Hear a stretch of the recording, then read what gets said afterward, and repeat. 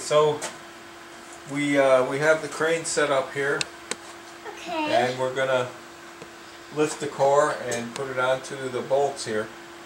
And this crane is really made for a bigger space, but it's versatile. You can I got one of the legs folded up so I could get it in there closer. And really one leg is enough to hold this thing up with this crane. But I'm going to lift it up, and then I'll have to straighten out these wires while it's hanging over here. And we'll put the wires in first, fish those through while we mount the core on here. So I will crank it up a little.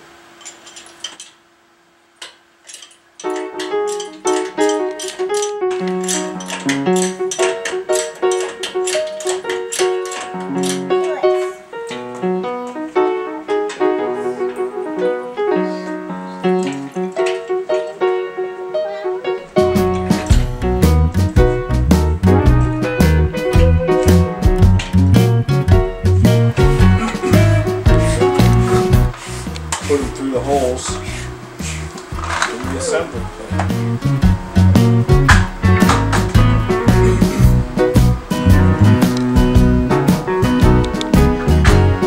Just going to straighten these out so that I can push them through the holes and lower everything down all at once.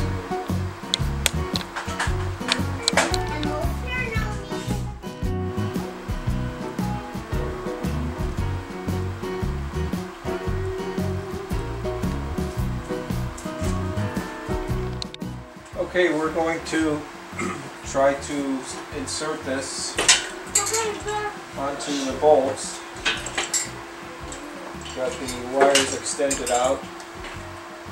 Might have to make some adjustments here.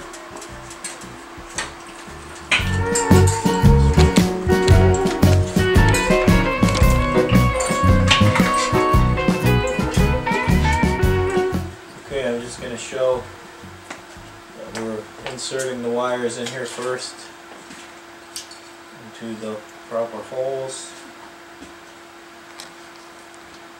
And we have it set up so the primary A, or pardon me, secondary A will be at the top and the primary is on the side. These things in here. What are these?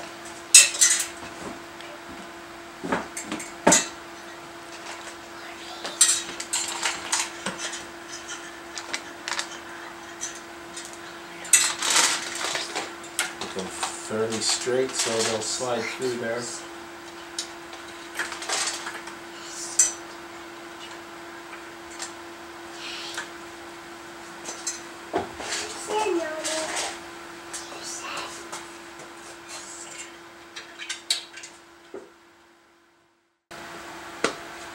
Okay, it looks like it's ready to try to put in place here.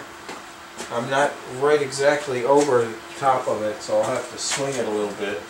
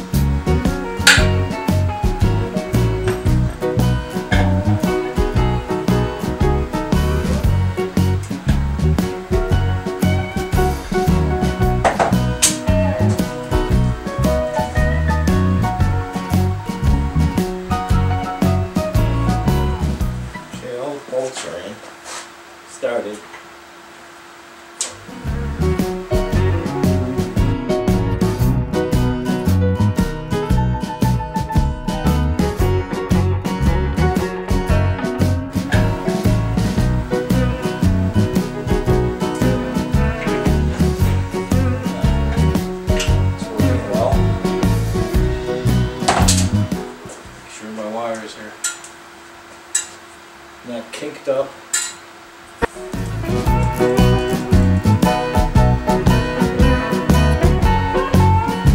Alright, that's looking pretty good. We're going to go ahead and lower it down. This is actually pretty much the final assembly for the core.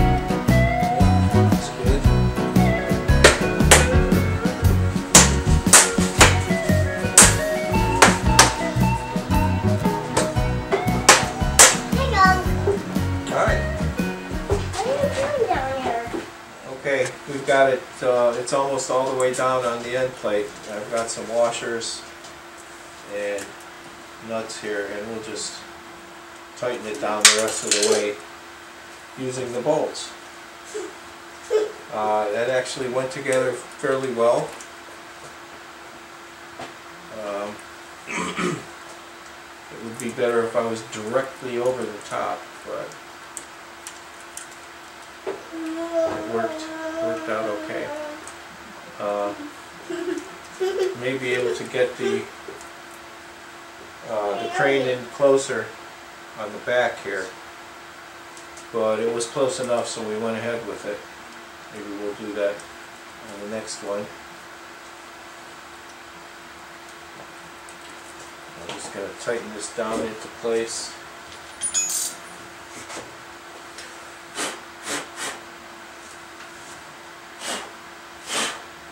Sure there's nothing in between the spacer blocks and the end plate there.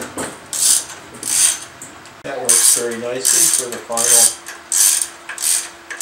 lowering. Just try to keep it even so we don't bend those screws. 8-inch bolts, just about all the way down. 3 and 4. That one's snug.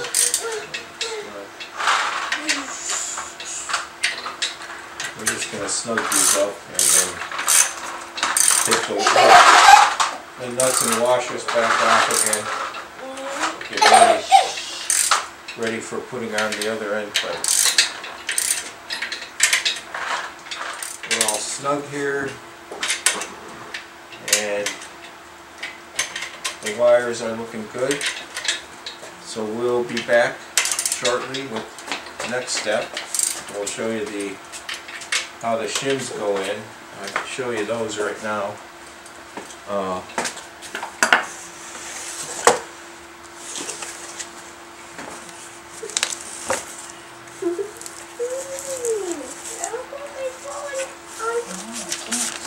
Here's the shim stock. Let's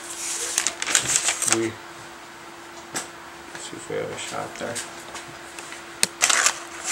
So I'm going to have to cut this down into like 2-inch strips. We'll keep the length, but I'll have to cut them into 2-inch. So it's going to be, these come from Granger, and they're pretty nice. They have the actual thickness marked on each one.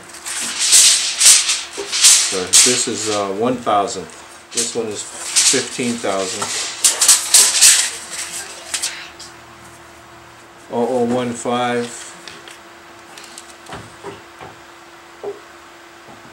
002.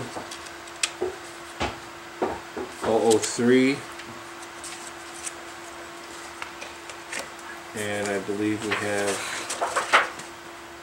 004. 005. This is probably the one we're going to use. 006 and 0.007. I think we go up to, yeah, we go up to from 0.001 to 0.015. Okay, so we're going to cut a couple of strips and use those to position the rotor, and then tighten the bearings from the bottom and from the top.